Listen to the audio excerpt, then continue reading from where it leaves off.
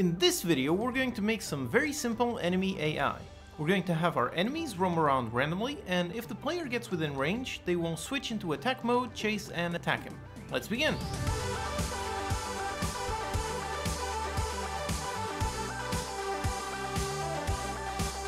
Hello and welcome, I'm your Code Monkey, and this channel is all about helping you learn how to make your own games with in-depth tutorials made by a professional indie game developer. So if you find the video helpful, consider subscribing. Okay, so let's check out some very simple AI. Now, the AI we're going to make here is a very simple state machine that can be easily expanded upon to fit whatever your game needs. So for example, this is what I used on the top-down shooter that I made recently. So over here is an enemy and I'm controlling my player. Now the enemy, as you can see, he's just roaming around randomly around his starting position. So just minding his own business, picking a random position. However, he's also searching for a target. So if I approach him and I go within the target range, there you go, you can see that he's now pointing at me and chasing me. So he's currently on the chase state. And if I let him get within attack range, there you go, within the attack range, he starts shooting. And if I go away, he continues chasing and shooting and so on. And now if I reach way too far, there you go, he gives up on chasing and goes back into his starting position, and then again back into roaming for random positions. So just like this over here, you can already see some pretty basic AI. I've been using this type of state-based AI for many years now, and it's very easy to make and easy to adapt to fit whatever needs your game has. Again, you can see it in action in the top-down shooter game I made recently. The enemies there have a fine target range, attack range, and then idle state. This video is made possible thanks to these awesome supporters. Go to patreon.com/unitycodemonkey to get some perks and help keep the videos free for everyone. Alright, so this is our goal. Let's get to it. Okay, so here's our starting scene. I have my player character that I can move around. I can shoot, and over there is an enemy, and I can shoot and kill him. So essentially, this base scene is taken from the top-down shooter I made, so go check out that video and play that game. The weapon aiming was also covered in a previous video, as was the particle system. Alright, so let's handle our enemy. Here on the scripts folder, let's create a new C# script, and we're going to call this the enemy AI, and let's drop it on top of the enemy prefab. Okay, so first let's make him just roam around randomly. Now we want him to roam around randomly around his starting position. So first, that means we need to store the starting position. So let's make a private void start, and we store a vector3 for our starting position, and we set this on our start. Alright, we have our starting position. Now let's make a function to get a random roaming position. Okay, so here let's get a random position around the starting position. So for that, I can go use the utilities. As always, you can download the utilities for free from unitycodemonkey.com. And in the utilities, I have the utils class and get random direction. So here is that function in case you want to make it yourself. As you can see, it just does a random on the x and a random on the y and normalizes the vector. So this returns a random vector with random on the x and y. So using this, we get a random direction. Now we apply this to our starting position. So starting position plus a random direction multiplied by a random distance.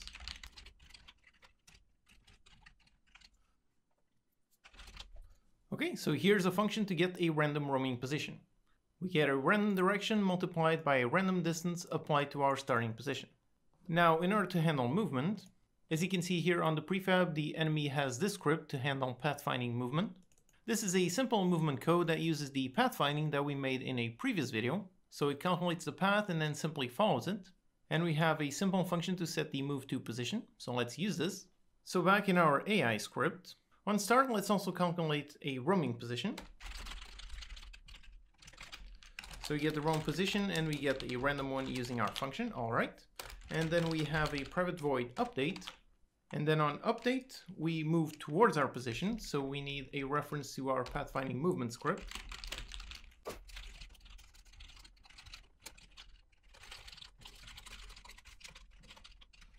Alright, so we have a field for our pathfinding movement script. We grab it on awake, so we do a simple get component.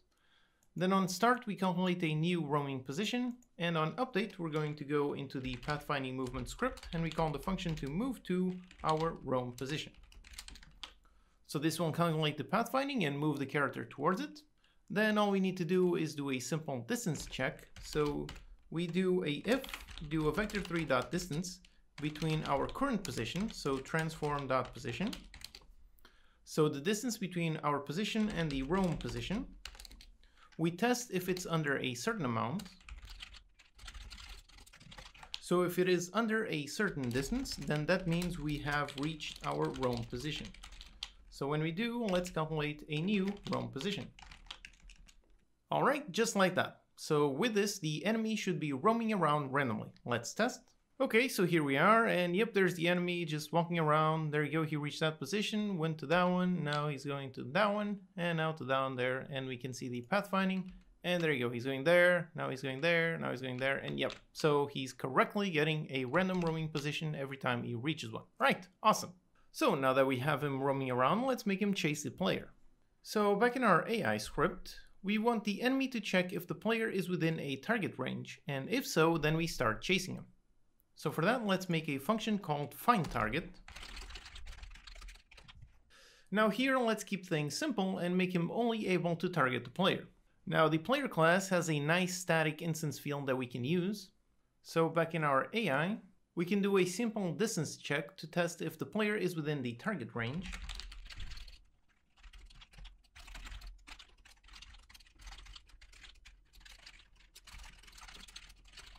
So we do a distance check, and if the player is within that range, then the player is within our target range. So when we do, then we want the enemy to start chasing the player. So this is where we need to handle a basic state machine. So over here on our update, we have the code to roam around randomly, and now we need the code in order to chase the player. So here, let's just set the move position straight into the player position. So just like this, he won't chase the player.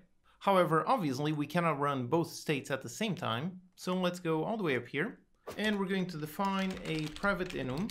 In case you don't know, an enum is a data type where you can have specific named values, so it's perfect for defining states. So here we just call it our state, and for the various states, let's have roaming, and then chase target. So those are our two possible states. Then let's also store a field to store the current state. So private of type state and call it state. And by default, let's set it to roaming. So now we have our simple state variable, and on our update, we can do a very easy switch. Switch on our state. And then we do a case roaming. So when we are in the roaming state, we're going to run this code. And case we are on the chase target state, then we run this code. All right, so that's it. Over here we have a very basic state machine, so our logic depends on our state. All we need to do is actually change the states. So over here on our find target, first we're going to look for a target whilst we are roaming. So while roaming, we're going to call find target. And then when we do find a target, let's modify the state to be state.chaseTarget. All right, that's it. Let's test. Okay, so here we are, and there's the enemy roaming around randomly. And now as I approach him, and when I get within range, yep, there you go, he's now chasing me and moving straight towards me. And just like that, and now he will never let go. All right, awesome. So we have correctly made two different states with two different behaviors. Now that we have this working, let's handle enemy attacking. So back in our enemy AI code, over here when we have our state whilst chasing the target, let's see if he's within a certain attack range.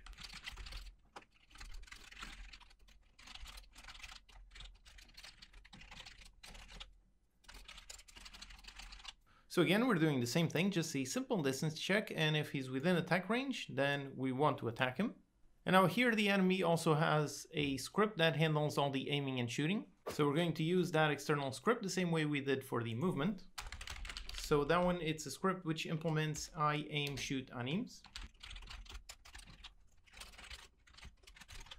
Again, how this is implemented isn't relevant for the AI. So when you make your own games, you should make sure that you keep things nicely separated. So for example, the pathfinding movement doesn't care about the AI, and this animation does not care about the AI. So they are all completely separate. So we get that component. And now in there we have two functions, one to aim at a target and one to shoot. So whilst we are chasing, let's simply set the aim target to be on the player position. So we're constantly going to be aiming towards the player whilst we're chasing him. And when he is within attack range, then let's call shoot target. So we shoot again towards the player position. And when we do, let's also stop moving. Okay, let's see. Okay, here we are, and there's the enemy just roaming around randomly. All right, now as I approach, he's going to go from roaming into chase, and yep, there you go. He's currently aiming at me. All right, so let's let him get closer, and let's see if he shoots. And yep, there you go, he shoots. And as you saw, that is quite insane, but yep, there you go, he is shooting. All right, so let's solve this issue. Now, the issue is that he's essentially shooting a bullet every single update. So if the game is running at 100 frames per second, then the enemy is shooting 100 times per second. So here, let's implement a very simple fire rate. Now, this would normally be built inside a proper weapon class, but just for testing, let's make something very simple in here. So all we need is really just a float in order to know when is the next time that the enemy can shoot. So a float for the next shoot time. So we go all the way down here. We test if he's within attack range, and if so, then we also test if the next shoot time is valid. So we compare it with time.time. So if the time is past the next shoot time, then we want to shoot him. And once we do, we want to set the next shoot time equals time.time plus a certain fire rate. All right, so there it is, very simple code. Let's test. Okay, so here we are, and let's approach him, and there you go, he's now aiming. Let's wait, and there you go, now he's shooting at a much more reasonable pace. Still too fast, but yep, there you go. As soon as I go away, he's chasing. When he gets within attack range, he attacks. So very simple and very nice. All right, awesome. Now over here, I have modified the fire rate to be extremely slow, and this will expose an issue. So if we go, and yep, there you go, see how he's doing. He's essentially canceling the shooting animation. So it shows for just exactly 1 frame, and then he goes back into moving and moving on top of me. So the issue is the animation isn't being fully played, so let's fix that. Now in order to fix that, in this case it's extremely simple. So here on the shoot target function, I already have an action that gets triggered when the shooting is complete. Now this is obviously going to depend heavily on how you set up your animation system, but in here I can simply use this action in order to modify our states. So you can go up here and make another state. This one is going to be called the shooting target. So this state will be active whilst the enemy is shooting the target, so whilst the animation is playing. And then on update, that is essentially a dummy state. So case state.shooting target, we do nothing. So while we are inside this state, then we are simply waiting to go back to another valid state.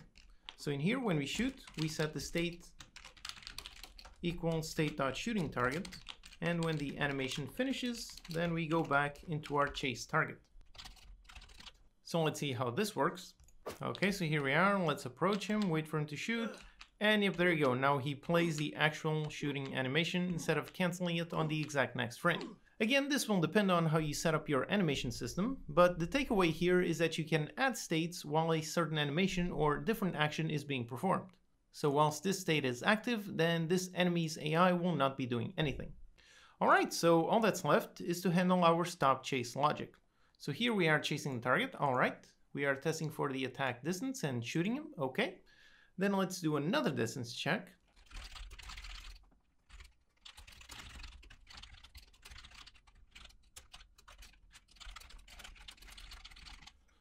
So for here, again, we are doing a simple distance check. And if it is way past this distance, then we are too far and we want to stop chasing our target. So when we do, then we want to go back into our original starting position. So again, it's very simple. All we need to do is make another state. So let's call it going back to start. And then here, when we are too far, we're going to modify our state to be going back to our start. And then we have our case state going back to start. And we simply move back into our start position. So we move back into the start position. Then again, we do a distance check, much like this one. And when we get back to our start position, we simply modify the state back into roaming. All right, so there it is, very simple. Let's test. Okay, so here we are, and there's the enemy just roaming around randomly, so he's not aiming at me, he's completely idle. Now I approach, and there you go, he saw me, he's aiming at me, and if I get close, he starts shooting me, okay? And if I go way too far, there you go, he gives up and he goes back into his starting position. And once he reaches his starting position, yep, there you go, now he starts roaming around that position as well. Right, awesome. So here you can see how our enemy AI has some very basic, simple state machine. So the enemy roams around randomly, he tries to find a target within his range. If he does, then he starts chasing that target. Whilst chasing, he tries to shoot and attack the target. And if the target moves away way too far, then he goes back into his original starting position. So here in the code, as you can see, it's extremely simple. We just have our state enum for all of our various states. And we do different logic on our update based on the current state that is active. So roaming, we just pick a random position. Whilst chasing the target, we move towards the target. We test the distance. If close enough, then we attack him. If not, then we test the distance if it is too far. If so, then we modify into a state going back to the start, which goes back to the start and back into roaming. So again, here is in action. He's roaming around randomly. I approach, he sees me, now he's moving towards me. When he's close, he starts shooting. And if he's way too far, he gives up and goes back. So this pattern with a very simple state machine is pretty much how I always do my AI. Everything that I do is just about expanding upon this base. This video is made possible thanks to these awesome supporters. Go to patreon.com/unitycodemonkey to get some perks and help keep the videos free for everyone. As always, you can download the project files and utilities from unitycodemonkey.com. Subscribe to the channel for more Unity tutorials, post any questions you have in the comments, and I'll see you next time.